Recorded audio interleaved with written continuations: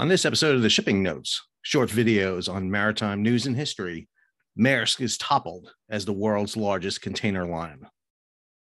Hi, I'm your host, Sal Mercogliano. So in early 2022, announcement was made that Maersk Lines, that for decades had been the leading container carrier in the world, has been eclipsed as the premier carrier by Mediterranean Shipping Company. And that news made me think, how many of us know exactly how important the large container liners are? Our last shipping notes covered the 9 major shipping companies in the container alliances, 3 big alliances. So I thought today I'd graphically demonstrate to you the power of these 9 companies and why it's significant that Maersk is no longer the leading company in the world.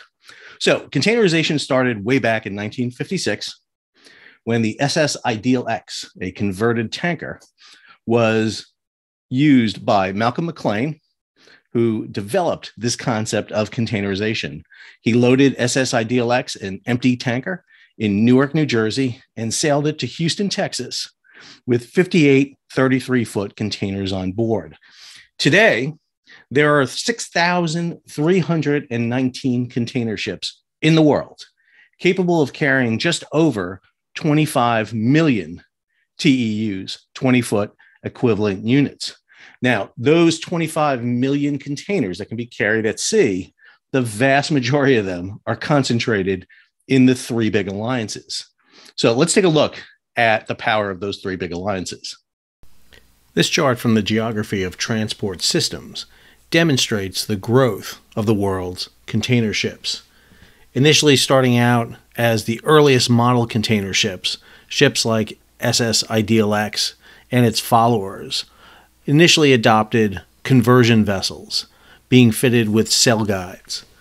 Eventually, vessels morphed into their next level, limited only by the size of the Panama Canal.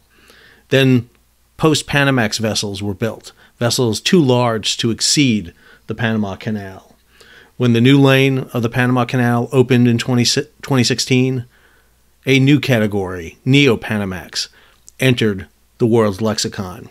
Today, we're dealing with vessels like VLCSs, very large container vessels, ultra-large container vessels, all the way up to the mega ships, ships capable of carrying over 24,000 TEU. And that's what we see on the world's oceans today. Ships like motor vessel Everlot, capable of carrying 24,004 containers, all the way down to the smallest vessels, capable of carrying just 1 TEU. The largest of the 3 alliances are those 2 companies I just mentioned. The 2M Alliance, made up of Maersk and the Mediterranean Shipping Company. 25 million TEUs out there. So let's demonstrate graphically the power of these large alliances. Once again, we go to our old friend, big Lego blocks. Each of these blocks will represent 1 million containers. Now, Maersk and MSC each can carry almost a little over 4 million containers. Let's get that right there. There we go. 4 million. Maersk,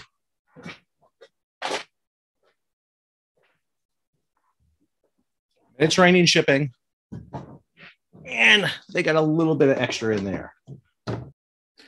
The next big alliance is the Ocean Alliance. The Ocean Alliance is made up of 3 companies: CMA CGM, a French company; COSCO, which is the China State Shipping Line; and then Evergreen, which is from Taiwan. They can carry about 7.5 million containers. Use red for these guys. They can carry about 7.5 million containers. And you'll see, not as big, about 1 million less than 2M, but the Ocean Alliance represents a substantial portion of the fleet. Put them over here. The third alliance is the Alliance. It's made up of 4 companies: ONE, which is a composite of 3 Japanese lines; Yangmin, which is a Taiwanese line; HMM, which is a Korean line; and Hapag-Lloyd.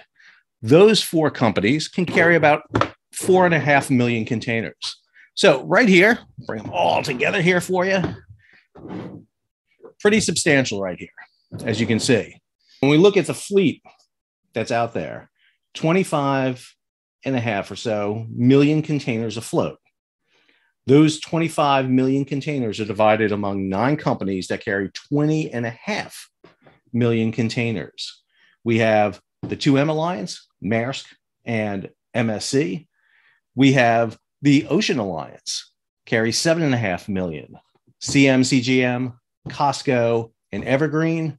We have the Alliance, 4.5 million containers carried by Hauppauge, HMM, Yangmin, and ONE. That means the rest of the world's containers, the remaining 4.5 million containers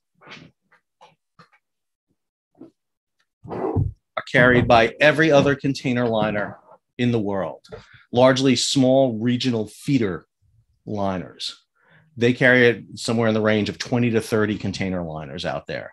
They carry 4.5 million. The rest of the world's container fleet, not in the 3 big alliances, basically the size of the alliance, is carried by these. And of all these, of the top 30 companies in the world out there carrying containers, there's only one American container liner out there. And they're right here within this group.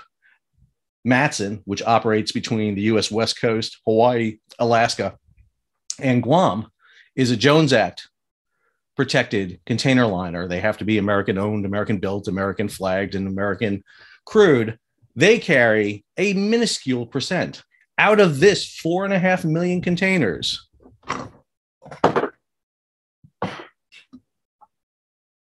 This is what they carry. This small block is what they carry. A little bit. So of this entire 25.5 million containers that are out there in the world, Matson carries this. And this represents the power of the ocean alliances out there. This small little block of 4.5 million containers out of 25.5 million containers is the only element that's not in those regional alliances and conferences that moves our world's goods. Hope you enjoyed the video. If you did, please subscribe, hit the bell so be alerted about new videos when it comes out. Be sure to leave a thumbs up, leave a comment, share it across social media. Until our next episode of the Shipping Notes, this is Sal signing off.